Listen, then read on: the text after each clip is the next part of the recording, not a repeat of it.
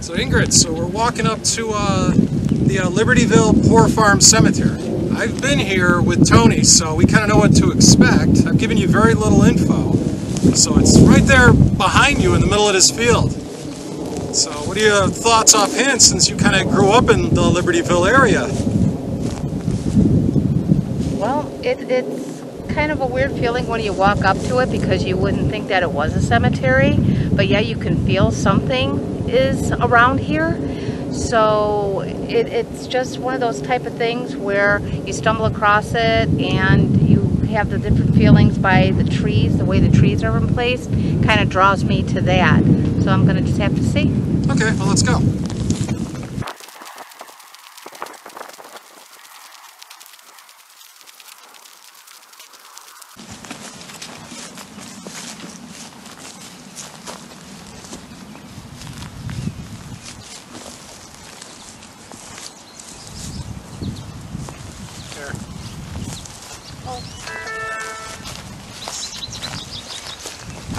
So now we've got some 3 feet of weeds which could swallow you. So I didn't bring my reading glasses to read that, so I guess you're going to have to do it. Wow. You can really feel something here. You feel that weight. Oh my gosh. That's amazing. The closer you get, the more you feel the tug.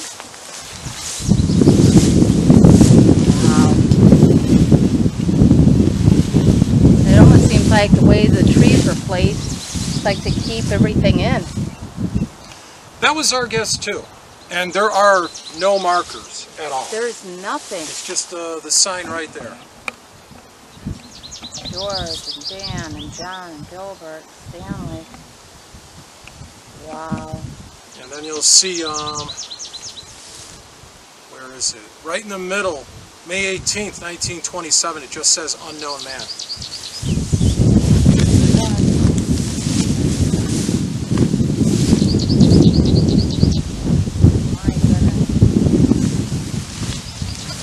But the draw that you feel on this place is unbelievable.